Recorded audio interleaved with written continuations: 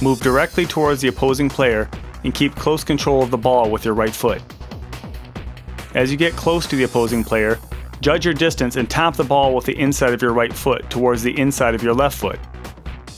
The ball should rebound off the inside of your left foot back to your right foot.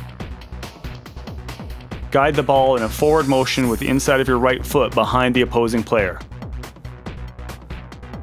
When performing the shuffle, both feet should be off the ground and legs moving like a pendulum.